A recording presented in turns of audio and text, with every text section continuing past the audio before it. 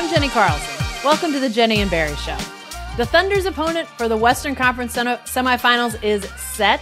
Finally, the Mavericks now stand between the Thunder and the conference finals. We'll talk about the challenge the Mavs present, plus whether this long layoff will make any difference for the Thunder. But first, we want to say thanks to these sponsors for supporting the Jenni and Berry Show.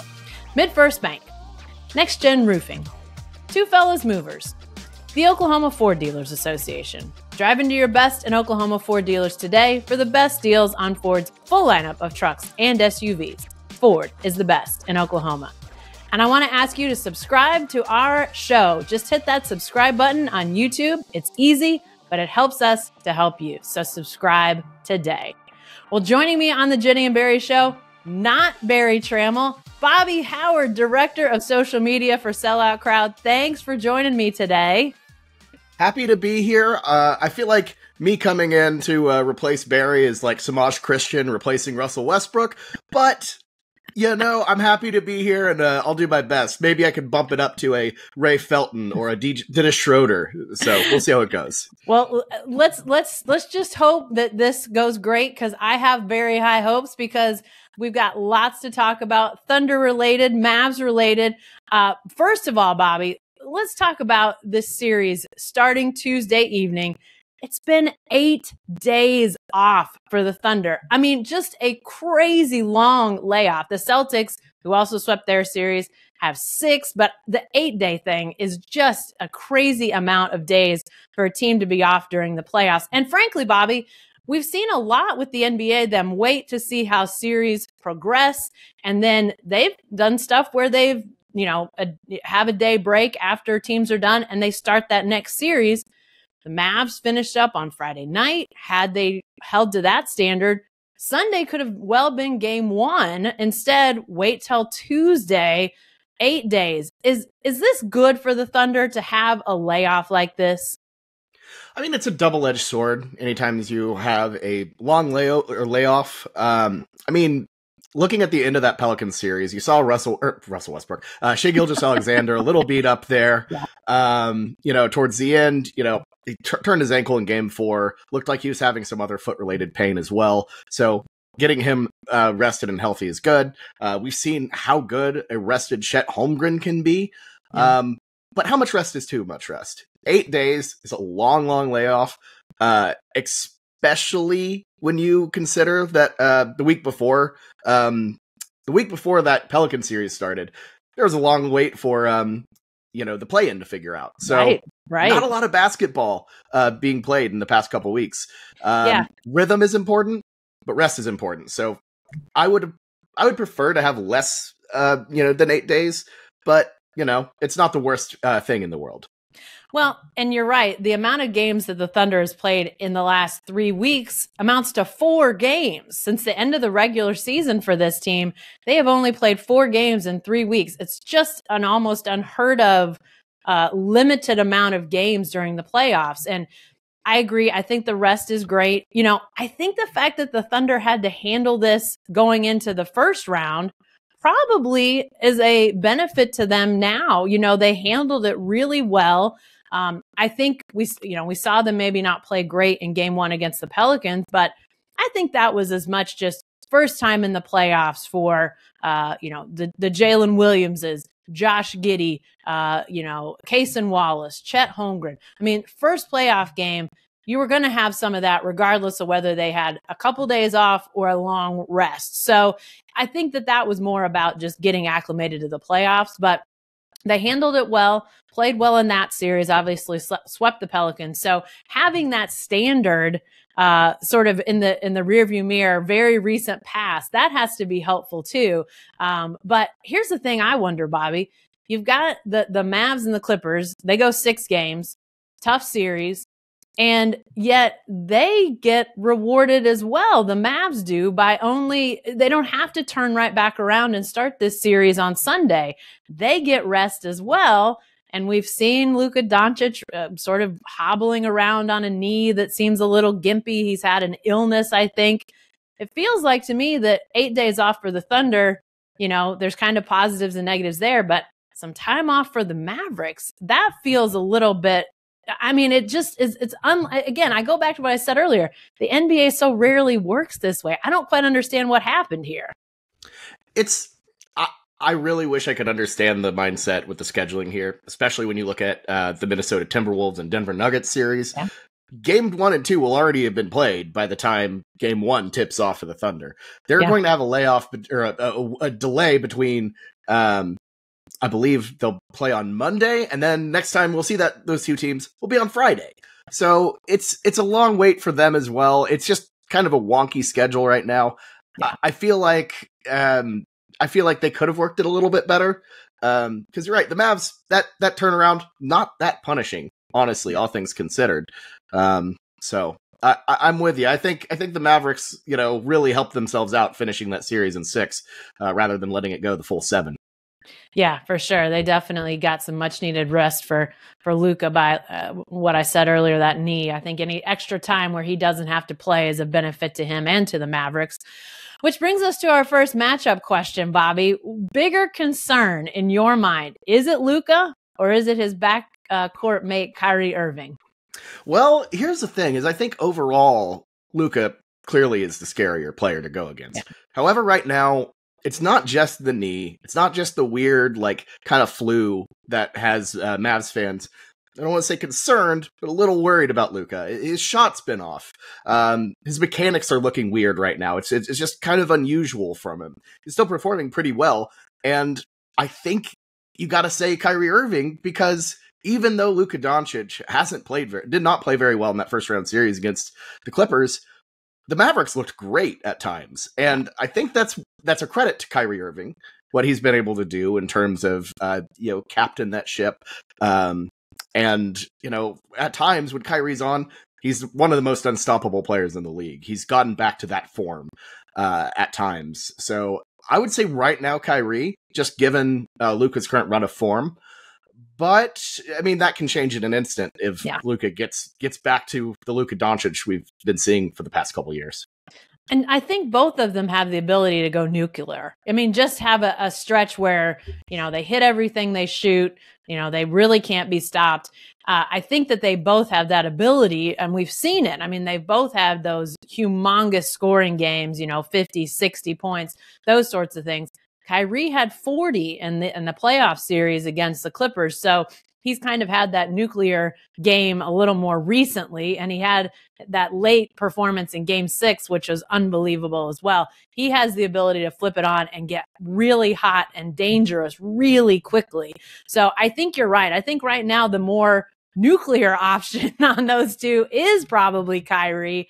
But Luka is such the director. He's such the maestro for the Mavs. Leads to the next question. Who guards who? We saw Lu Dort have that great series against Brandon Ingram when pretty much everybody knew that Ingram was scoring option, 1, 1A, 1B, all of that. He was the main guy for the Pelicans without Zion Williamson. So now these Mavs have 2. Who is Lu Dort guarding? Who guards who in this series, Bobby? So Lu Dort, I think right now what I would do is put him on Luka. Just the larger size. I feel like Lu Dort is he's more befitted to stop a guy like Luka Doncic. Case and Wallace, also a great defender, but for me, I think Lu on Luka, that's what you want to happen. I feel like Dort, he's the level of defender that can completely take a guy like Luka Doncic out of a game, and he's like one of the few defenders that I would say could possibly hold a candle to stopping a guy like Luka. At the same time, if Kyrie gets hot, you might want to shift Dort on there, throw in a Case and Wallace, maybe mix up some looks, put in J-Dub, Jalen Williams in there to kind of slow him down. He's been a pretty effective defender here and there. Maybe a little bit too, I don't want to say overrated, but I feel like some national people look at Jalen Williams as one of the better defenders on the team. And I think he's pretty solid. I don't think he's a Lu Dort level. I don't think he's a Case and Wallace level. He's pretty good. And the Thunder have options, to really throw a lot of looks at those two guys that I think it'll be interesting to see how that plays out. And that's something that I think we'll see shift over the series. One guy who I don't feel like will get a lot of burn against the Mavericks, Josh Giddey, though. I feel like that his defensive abilities make him a little bit of a liability out there. So I would say stock up for Cason Wallace, Lu Dort, stock down for Giddey. Yeah, we'll talk maybe a little bit more about Giddey in a second when we talk about the Mavs pick and roll, but I agree with you about Lu Dort. I think he has to start on Luka Doncic. And if Kyrie hits that nuclear option at some point, I think the switch has to happen. But I don't know if you saw this, Bobby, but there was a picture going around social media of actually Thunder era Russell Westbrook when they played a exhibition game early one season against Luka's team when he was still overseas before he came to the NBA. And Luka looks like kind of just a normal human being in the picture. He's not much bigger or not much smaller than Russell, just looked like a teenager, which he was at the time. But to see him now and to see the bulk that he has put on and just the ability that he has to use that, he's obviously very skilled, very talented, very gifted. He can get where he needs to go, but he can also bully with that size. He's just got that ability with his body build now to really get after guys. And to me, I think what you said earlier is exactly right. To me, Lu Dort physically, and then you add in the ability of what he can do. I mean, this is the type of guy that you need a Lu Dort for, because, a guy that's taller, okay, maybe that's fine, but does he get bullied by Luka's size when he wants to get a spot, when he wants to get some space? I think Lu Dort has the build to hang with him. And I'm reflecting in my mind as I think about that matchup on like off seasons in the past when Lu Dort would come back for the start of camp and be like, yeah, I did jujitsu this off season. I did karate or whatever. I'm like, he's doing that stuff for these matchups to really try to have the ability to slow down a Luka Doncic. So I think you start there, and then just depending on how things are going, if Kyrie starts to heat up, feels like to me, then Lu Dort has the ability to slide over and be the guy on him. But I think you got to start Dort on Luka. So that to me is a for sure. Now let's flip it. Let's flip the script for a second, Bobby. When the Mavs are thinking about defending the Thunder, when they're thinking about their matchups, who are they going to have at the top of their list? Who's the biggest concern for them from the Thunder? Well, I mean, of course, number one has to be Shai Gilgeous-Alexander. Agree. If he gets his consistent numbers, across the board, as he goes, the Thunder will go. The rest will fill in. But Shai, if you can slow him down, frustrate him, make him not get his, get the looks that he likes, then the Thunder kind of they don't operate the way they usually do. They kind of break down. They're a little bit choppier than usual. So if you're the Mavericks, you got to be concerned about SGA for sure.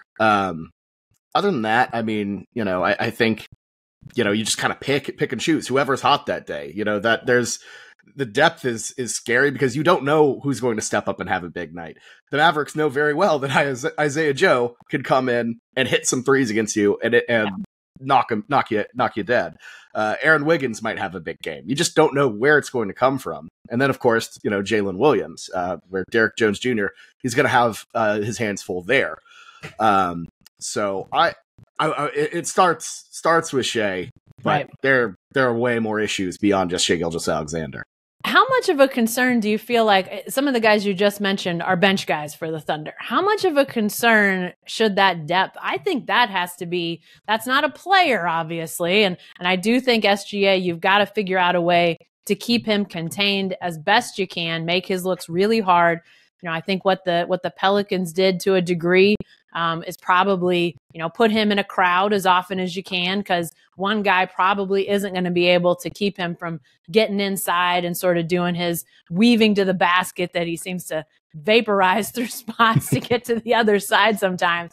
But I wonder if that depth and the fact that the Mavs, they have invested so much in Luka, so much in Kyrie, that the pieces around them they're not terrible. I'm not saying that, but the number, you think about the Thunder playing 10, 11 guys in that first round series, game after game after game, whether they get great production or not. But I have to think that depth might be, a character in this drama that the Mavs may have some trouble with.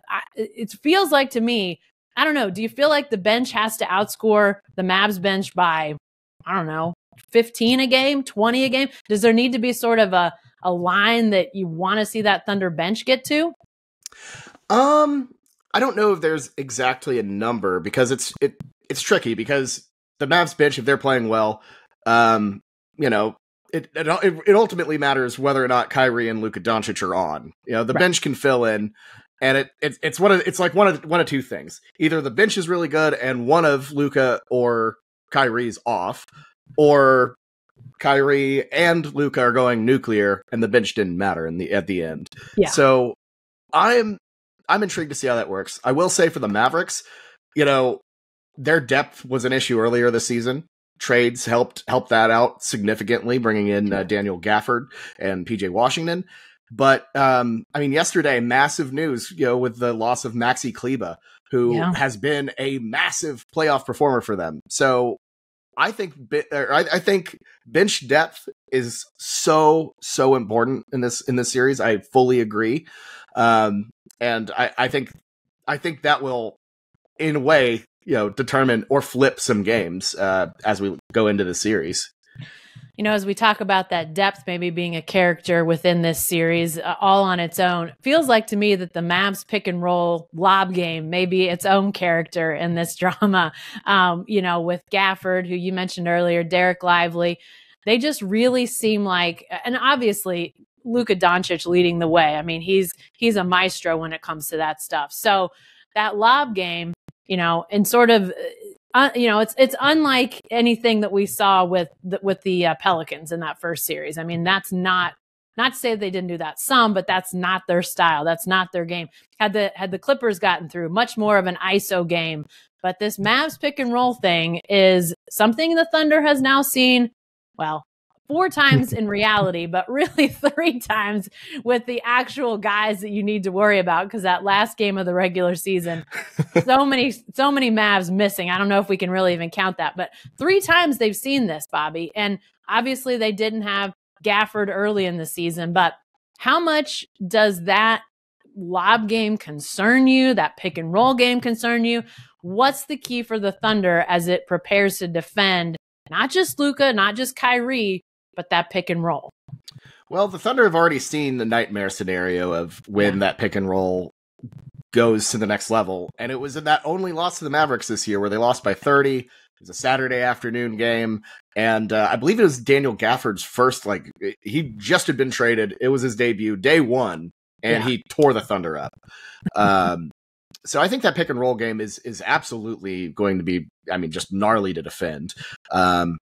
Chet will have his hands full, and you'll have to consider maybe adding in Jalen Williams into the equation a little bit to maybe stock the paint a little bit.